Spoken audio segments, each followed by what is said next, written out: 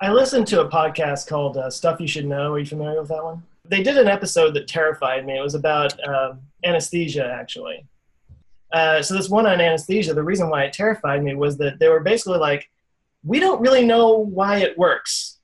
We just know, and the reason why is because we don't know how consciousness works. All I know is that this kind of takes away your consciousness for a little while, and eventually you'll come back. And in the meantime, we can cut you up and stuff, you know. But it was really, I remember walking away from that like they don't understand how anesthesia works because they don't know how consciousness works. And I'm always fascinated by like, why aren't we studying this more? Why isn't it more mainstream to talk about consciousness? I mean, when you think about it, that's all we got. That's what we are, you know. That's what makes up the experience of life.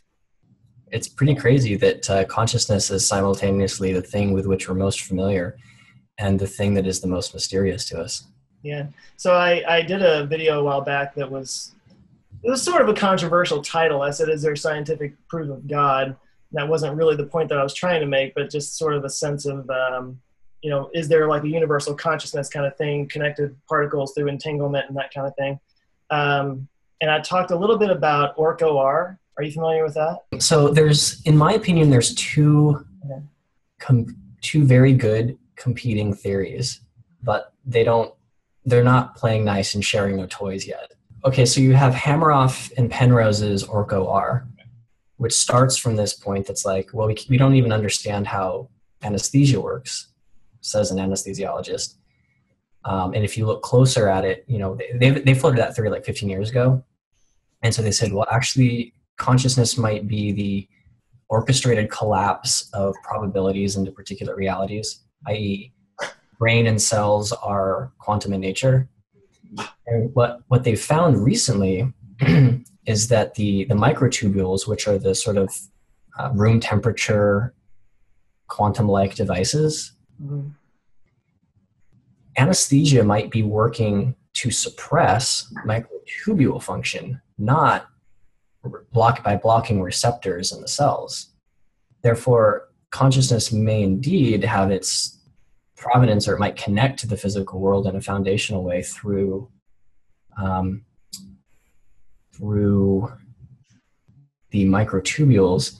So that starts to make sense of how the brain might be this quantum-like information processing thing. It could explain how it might have some anomalous correlation to random number generators, or to knowing who's calling you 10 minutes before, you know, you're thinking about somebody and they give you a call, or, you know, this type of anomalous sort of weird stuff that happens, synchronicities.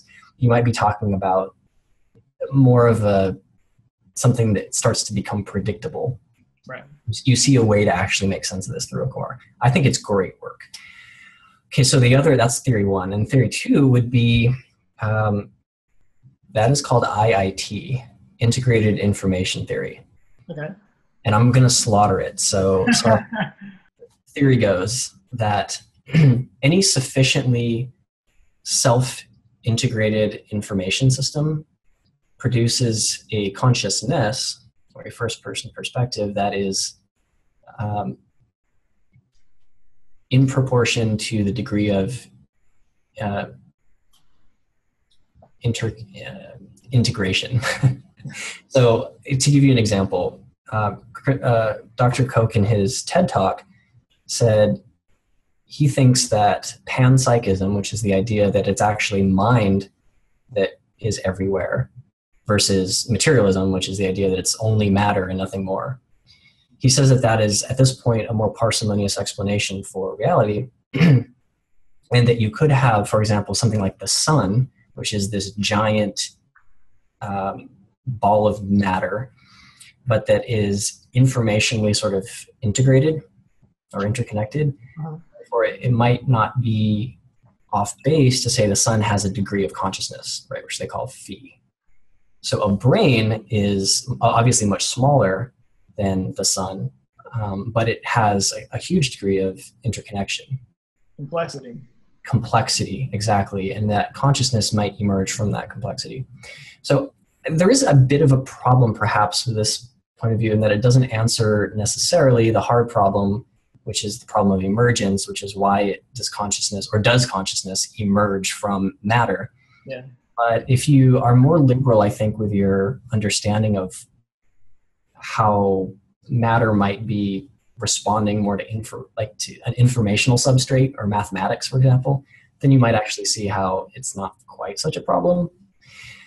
Hameroff would disagree, and I understand his point of view. Hameroff, on the other hand, says it's sort of like this panpsychist reality too, but that it's not like the air out here is not as conscious as the space inside my head.